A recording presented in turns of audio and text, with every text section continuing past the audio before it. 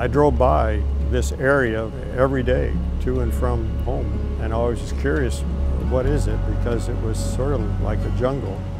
And when I became Dean of the College of Medicine in 2002, I became even more interested because I realized that this was the only remaining green space on the Health Science Center campus. Talking to some people, I thought we should restore it. We decided that the gardens should not just be a place to come sit and enjoy the outer doors, but in fact reflect the activities of the buildings that were all around us. So that was research, education, and patient care. We were noticing that a lot of people were coming to the gardens to get away from the stressors that are happening around these gardens. And so we thought it was time to make that experience more purposeful, more intentional. That's when we started the therapeutic horticulture program. I have a little brother who had a traumatic brain injury when he was little.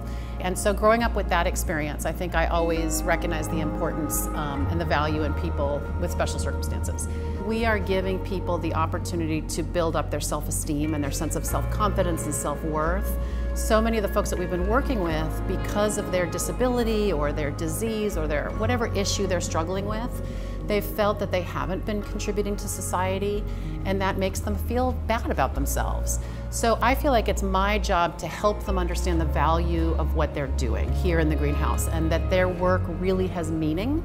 And we also try to provide a community here so people can really feel like they're part of this space, part of this place. Wilmot Gardens, this greenhouse, and I think building or rebuilding a sense of community for some of our participants is also very important.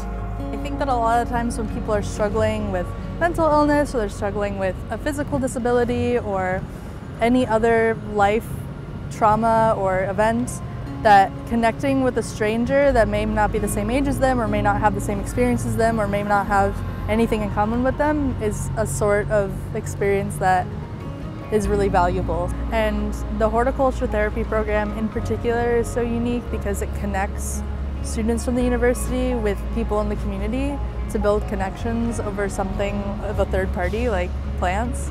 And so it's really a unique opportunity to be able to have that experience. Hopefully one day I can become a healthcare professional that incorporates nature and plants into the healthcare setting and practice.